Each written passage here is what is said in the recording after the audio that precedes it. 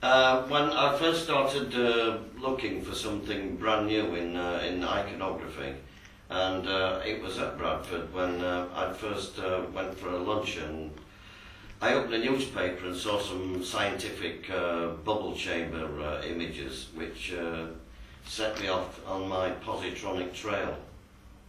I also like to do figurative work, which also is part of my passion, of charcoal drawings of ladies in baths and stockings and stuff. And I do like the medium charcoal, and it's one of the things you learn as a student anyway. You start off with black and white to understand tones.